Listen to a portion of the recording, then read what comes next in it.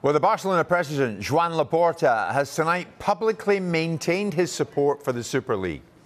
As things stand, Barcelona and Real Madrid are the only two clubs left in the thing, and Laporta wants to see it go ahead, although he's open to tweaking the format of it, which currently protects 15 clubs from being relegated.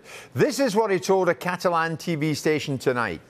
He says a Super League is absolutely necessary. We are supporters of the national leagues and we will talk to UEFA. We're keeping a prudent stance. It's a necessity, but our club members will have the final word. It has to be an attractive competition based on merit won on the field, Laporta said. We defend our national leagues and an open dialogue with UEFA.